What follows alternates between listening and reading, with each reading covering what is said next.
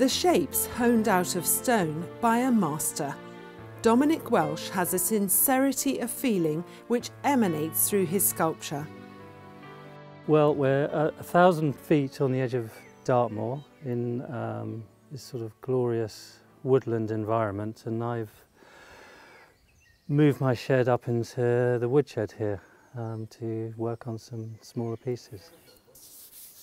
Now internationally renowned, Dominic started sculpting more than 30 years ago.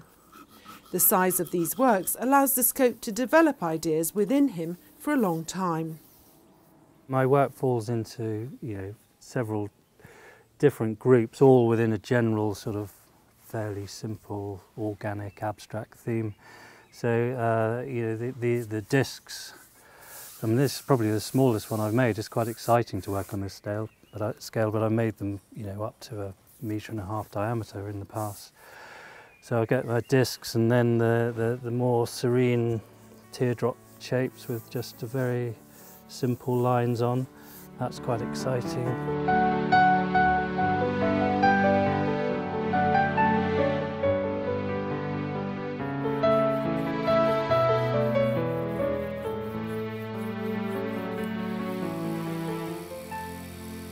Dominic's drawings determine the shapes of the work, rooted in the natural world. These are ideas for larger works, but they're also sculptures in their own right. And then these are probably forms I've been working on for longest, the more embryonic natural forms. I find myself, I keep returning to them because they're fun to make. And then behind me you can see these sort of more fishy shapes, for want of a better word, with a bit of sort of twist and turn and uplift in them. And I've carved on quite sort of naturally with some air tools to give them a bit of life. So they're probably the newest group of work.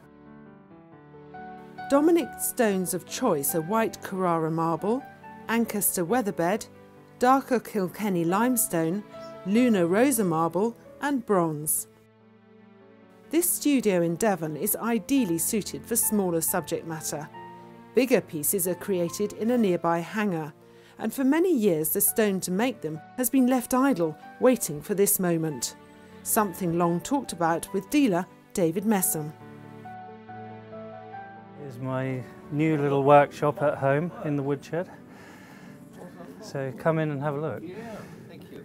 So this is a sort of new rising form meditation stone piece. I'm just working on all these lines. Yeah, you can just begin to feel them here, can't you? Actually, and once you work those out, it's what gives these pieces such a wonderful sort of spiritual quality, isn't it? Well, it is breathing life into the form at the end. Yeah. This is the first time that he's really concentrated on doing these small pieces, and I think the exciting thing about them is that I think for people who are interested in his work, and there's a lot of those, you can get much more closer to the smaller pieces, and so to some extent they're a catalyst for something bigger.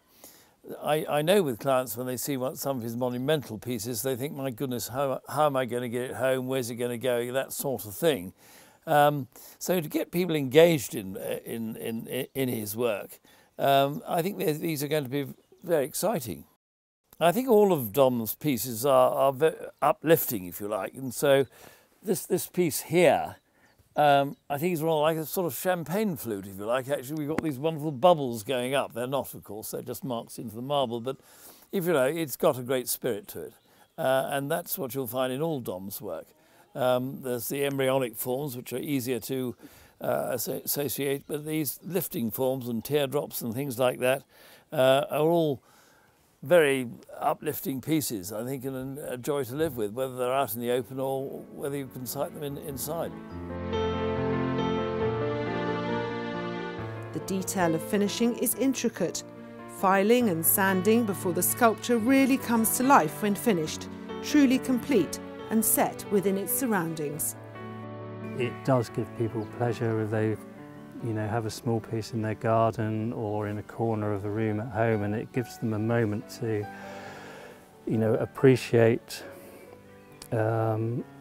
you know, another person's process without particularly knowing what it's about or who they are, but it can take you to another place, and I think that's quite important for people at all times.